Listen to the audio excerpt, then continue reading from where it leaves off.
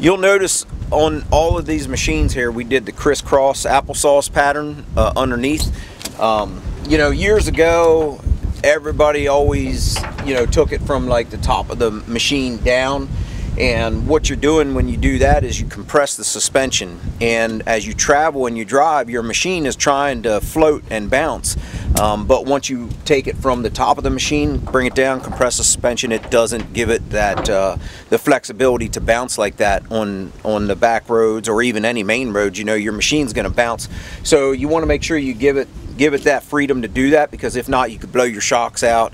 And if you ever see like a car carrier going down the road, they always have the tire bonnet type straps on, which we do have those, and I'll probably use those on this trailer, but I just didn't have, there's like an E-track that we use to put it down, and then you fasten the tire bonnets down on that, so I just didn't have that for this trip, but we are going to do that on this trailer. But for now, this is the way a lot of people do it. They go underneath and they do a crisscross pattern so that the machine stays stable, it doesn't move at all, and the suspension still has room to bounce.